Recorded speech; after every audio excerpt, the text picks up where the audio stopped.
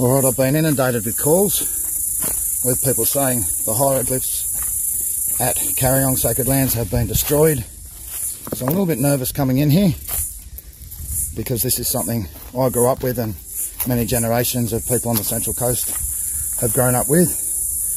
Boulders may fall, and I guess they may, every million years or so. After a giant earthquake or during a giant earthquake. Well, that wall's still intact, which is good to see. Oh geez, that wall's still intact. What have they done here? Well, to me it looks 1,000 times more dangerous than it was before. And I'm guessing that they're not finished. It looks like they've just trashed around a quarter of the site. Just not going to get in too close, and I strongly suggest other people don't. I just needed to come and see what's happened.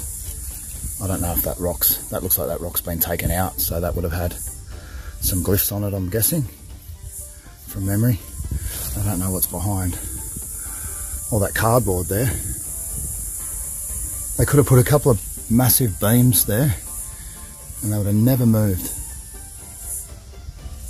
All that rock's broken up now. I don't know what they're getting at. I don't know why they've done this. They look like they've just taken off some huge rocks off the top. I'll go and suss that out in a sec. And they've just got in here and chipped away and blasted and of course damaged all of this Hawkesbury sandstone here that's been in its current state for around 200 million years.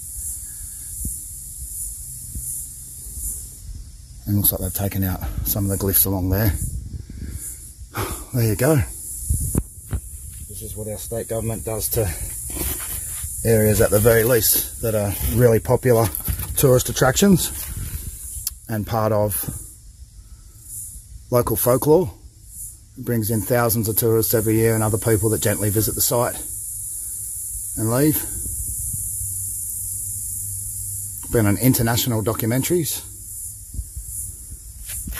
Has mesmerised tens of thousands of people over the years with the mystery of this place.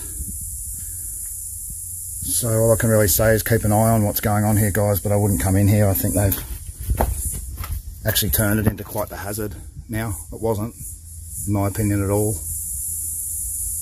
And now it is. They're just going to take this whole, I'm guessing they're going to take all that out because that's extremely dangerous.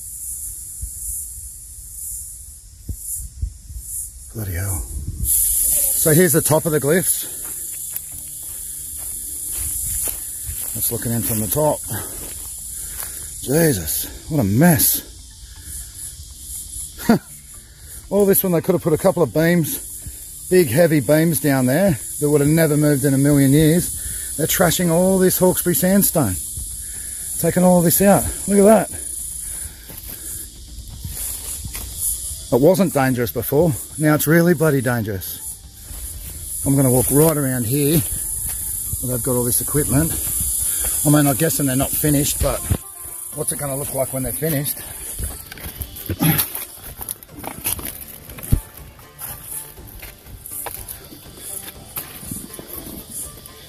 Jesus.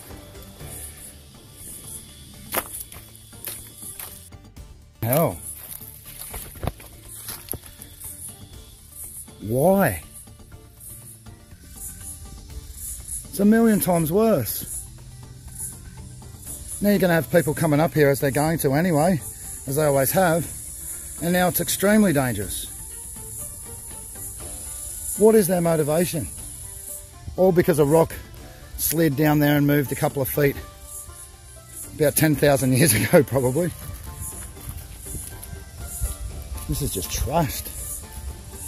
Look at that.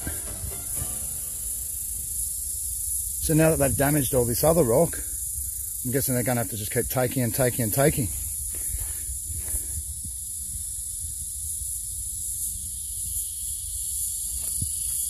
This is just crazy. But nothing against the workmen that did this work. They're just doing their job. They got given the gig, as they say. But I just do not understand why they would bother collapsing. They've actually collapsed it in. I'd really like an explanation from National Parks / the state government. Again, National Parks are just doing what the state government tells them to do. But they've created an absolute eyesore here, and they've actually made it dangerous now. They've made it extremely dangerous because, again, people are going to continue coming here. Now they've got to take all of this rock out. They're going to start ripping trees down and stuff.